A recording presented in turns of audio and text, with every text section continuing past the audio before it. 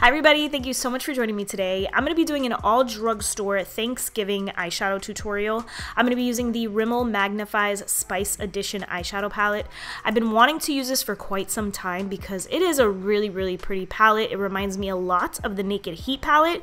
So let's just jump right in. I'm starting off with this shade here. This is my transition color and I'm taking this in the crease and I'm also blending it on the outer portion of my lid and also the inner portion as well because I am doing a halo look. I feel like you can't go wrong with a halo look.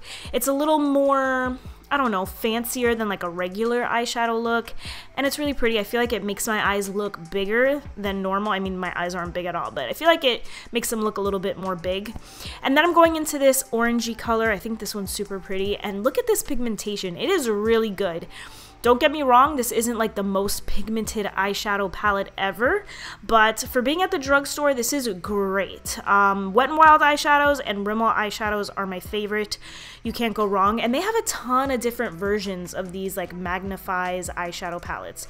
I know they have a blush one, like a jewel toned one, so you guys should definitely check them out if you're interested. They're really good palettes. So I just put that shade in the inner portion and outer portion, and then I'm taking this kind of like deeper orangey brown and doing pretty much the same thing but with a smaller brush. This is like a small domed brush, putting that in the outer V, in the crease, in the inner corner. So I want you guys to tell me what your favorite Thanksgiving food is. Mine, hands down, I have two. I can't pick between the two.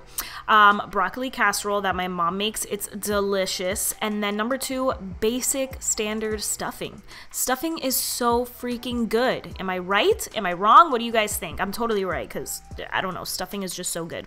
So here I took a little bit of concealer. This is the Maybelline Instant Age Rewind. And then, of course, I don't know what's wrong with me. I forgot to refocus my camera, which is weird because I'm usually on top of that. I don't know what was going on in my head. So I took that orangey shimmer, put that on first, and then I layered the lightest shade in that palette right on top. I blended all of that out.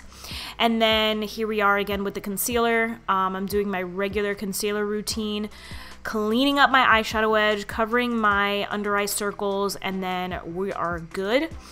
I used the Maybelline Fit Me Loose powder today, guys. I hate that powder so much. I know a lot of people like it, but for me, it's horrible. Oh, I skipped a step. I decided to do eyeliner. I don't know, I've been in like a little eyeliner kick recently, so I use the Physicians Formula 2-in-1 Eye Booster eyeliner, and then of course I always clean up my edge, guys, so don't forget to clean up that edge. Here we go with the Fit Me powder. It looks good when I first apply it, but then within minutes, it just looks like I'm 80 years old underneath my eyes. It's so bad.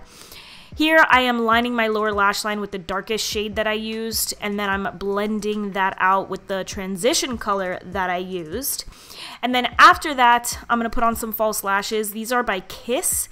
These are the Naked, what is it called? The Naked Drama in Chiffon. These were gorgeous. I love these. I want to use these like every single day. So this concludes this super easy drugstore eyeshadow tutorial. It's perfect for Thanksgiving, but really guys, you can use this whenever you want. It's up to you.